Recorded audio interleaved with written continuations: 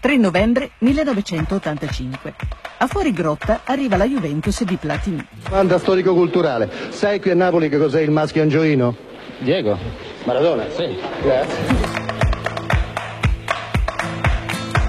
I bianconeri dominano il campionato con 8 vittorie in 8 partite.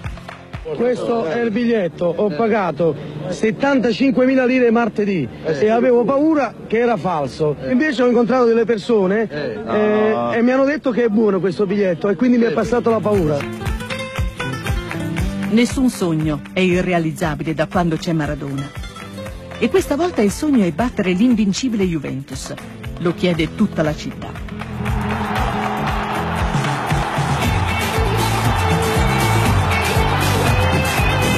Quando inizia la partita, il San Paolo ruggisce di passione e chiama il suo eroe.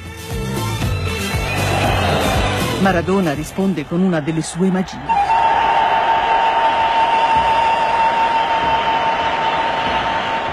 È una punizione a 2 che non poteva calciare direttamente in porta. Siamo stati lì per un minuto, forse un paio di minuti, a parlottare con l'arbitro. Per evidenziare che lì non c'era distanza, perché la barriera stava a 5 metri.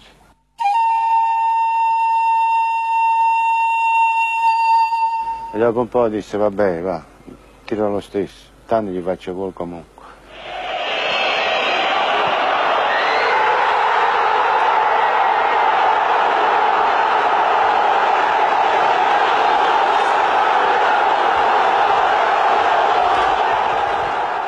Quando vedemmo quella palla che si alzò a 5 metri sopra la barriera e Tacconi che si stava rompendo la testa vicino alla palla.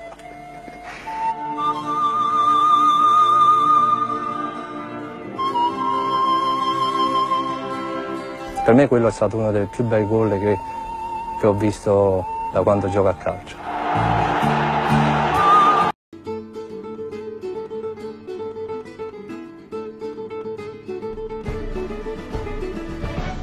La cosa più bella che ho visto fare a Diego è stata l'anno prima che arrivassi io.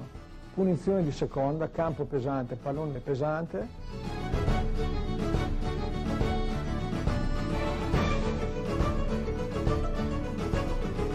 Ovviamente eravamo in area di rigore. Con la barriera a 5 metri non c'era spazio per mettere la palla dentro. Dentro dell'area un passaggio di Pecci che non me la voleva dare, perché diceva come calci da qui?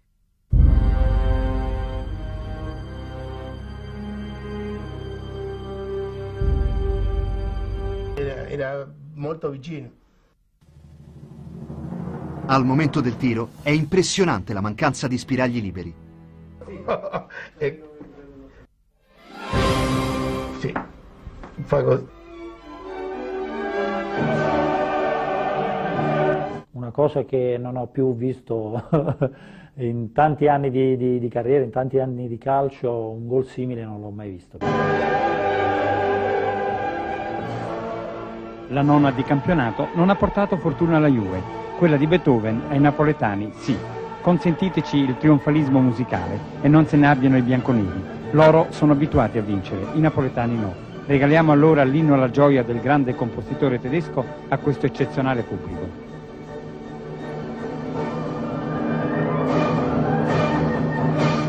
Per il Napoli battere la Juventus voleva dire aver salvato un'intera stagione allora.